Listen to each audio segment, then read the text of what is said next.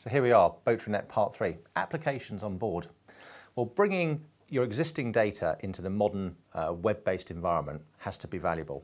The great news is that you can use the existing displays that you've got in your pocket on a daily basis, things like iPhones, iPads, Android devices, mobile phones, PCs and Macs, to display your onboard data. So it saves having to buy extra repeater displays. Not only that, it makes boating a lot more fun. Centralized music store allows you to play music either through your personal device or on board the boat. And your iPhone or iPad or Android mobile device act as a remote control for the stereo on board the boat. Storing all your documents as well. Just think of how much extra storage space you'll get on board if you can electronically file all your documents and have dedicated access. Any crew member, in fact, can have dedicated access. And of course, don't forget that BOATraNET acts as a gateway to the internet if you're using one of our high-power devices such as the WL500 and 510. Now, boat builders really like the idea because it allows them to customize a handover pack for customers with all the data in there, all ready to go.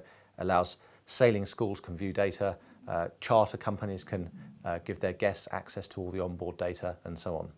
And for the future, BOATraNET.com will bring external data onto your boat. So you'll be able to access the latest marine weather and so on through Wi-Fi, through GSM or through satellite and through BOATraNET.